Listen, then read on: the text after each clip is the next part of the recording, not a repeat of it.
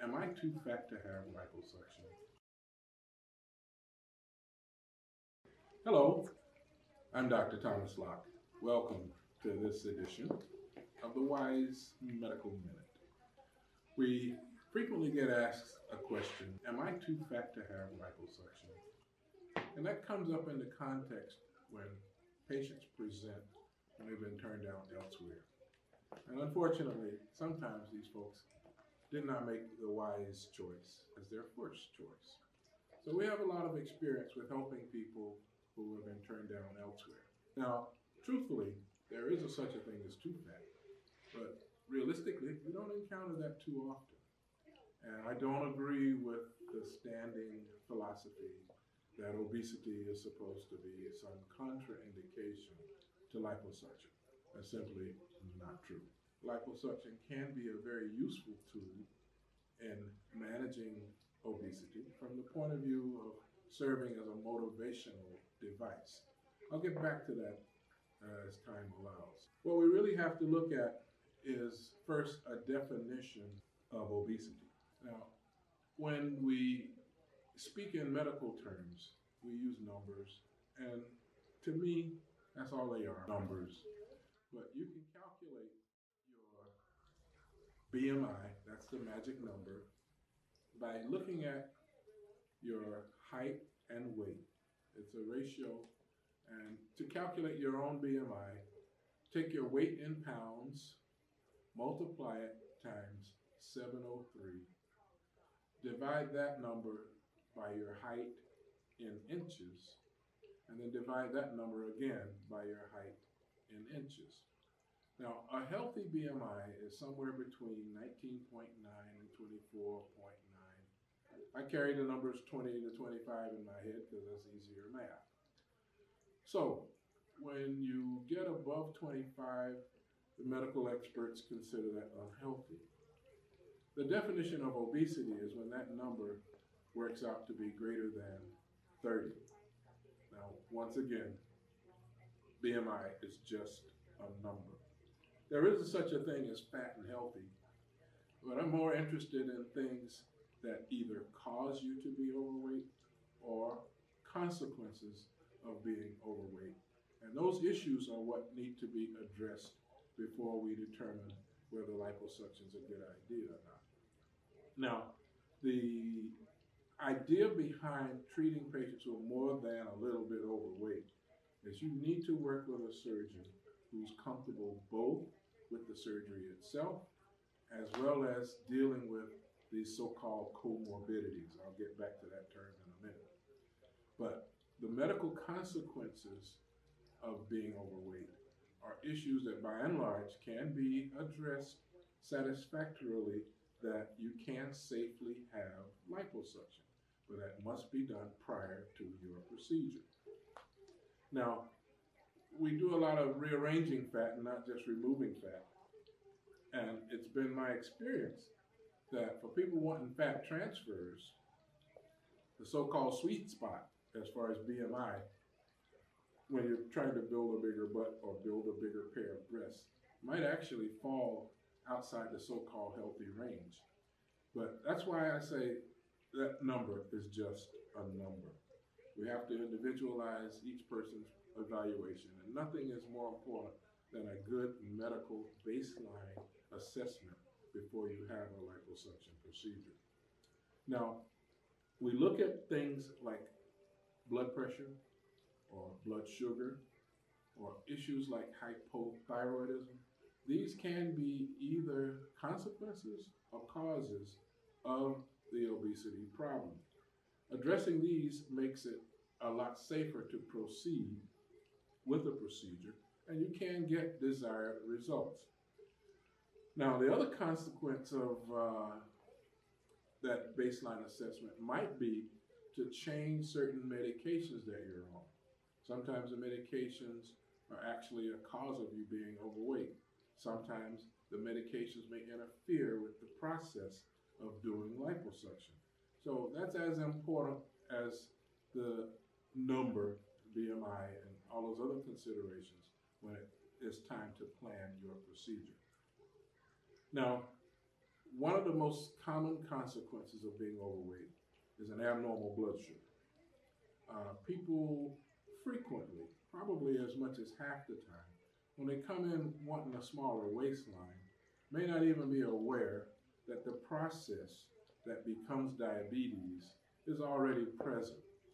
We frequently identify this, and this will be a subject for future recordings, but the BMI is one number, but the next number we worry about is a hemoglobin A1C. We look at that number because we have observed that even in people with diagnosable diabetes, or people who are so-called pre-diabetic, we make that number better with liposuction. Now, A1C, I didn't define. It is basically an average blood sugar. It reflects how your sugar is 24 hours a day over the previous 12 weeks. So that's a number I'm more interested in than your BMI. So that A1C we have observed when we repeat it at 12-week intervals post-liposuction, it almost invariably improves. So in essence, we've demonstrated with more than a little bit of experience that liposuction is actually a treatment for pre-diabetes. And people who are confirmed diabetics, there's significant improvement in their blood sugar as well. Now, the other concept that's important when we manage people who are more than a little bit overweight is a staged approach. What do I mean? Now, what's not technically feasible in a single procedure, very often we can accomplish with multiple procedures. 2, 3, or even more is not uncommon. So the idea is you have to plan these procedures in such a way that things are much better each time a procedure is performed, and there are medical treatments in between procedures that make each subsequent procedure safer and getting you closer to your goals. So with a staged approach that I like to perform, I first have to see that a very overweight person with a BMI, say more than 35, or certainly if it's more than 40, we want them to lose about 10% of their body weight before we do the first procedure. Now, we'll assist in that regard. We do medically supervised weight loss before and after the various procedures in the staged approach. Now, the patient is committed, once they've lost that first 10% of their body weight, which is not a whole lot when you look at someone who's starting at 250 pounds, losing 25 pounds is significant, but that's only the beginning. Basically, in the second stage, which is the first procedure, we're really focused on dress sizes. We're being very aggressive with removing large amounts of fat. People look wonderful in their clothes. You can get several dress sizes in that first procedure, which is stage 2. Stage 3 is another interval after the recovery period where we do more medically supervised weight loss. Now, the idea behind the second and third stage is that third stage may be a final procedure, and yet it may be another interim procedure, depending on the individual. Doing 3 procedures before we get people to where they're wanting to be is not uncommon. Now, with the removal of large amounts of fat, the idea always comes up, what about loose skin? Now, you'll get a difference of opinion on this subject from people who remove skin for a living. But after having done a few tummy tucks a few years back, I think we focus now on sparing people tummy tucks.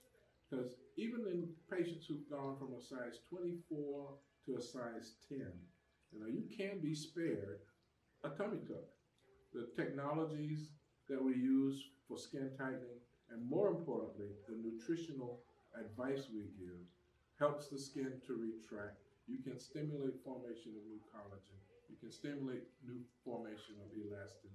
With adequate protein intake, a little bit of vitamin C, a little bit of zinc, and a whole lot of support and encouragement, people can lose weight and not have loose skin.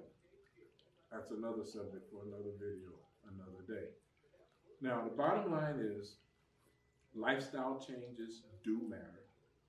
You can't keep doing what you did to get where you were when you got fat. So hopefully, as people invest, and liposuction is not cheap, when you invest in improvements in your appearance, hopefully that'll serve as a motivation to change your lifestyle. If you like what you see in the mirror, you're down 3 or 4 dress sizes, or you can get back into some clothes in the closet that you haven't worn in years. Those kinds of things will make you want to go to the gym. Those things will make you not want that extra serving or that unnecessary dessert.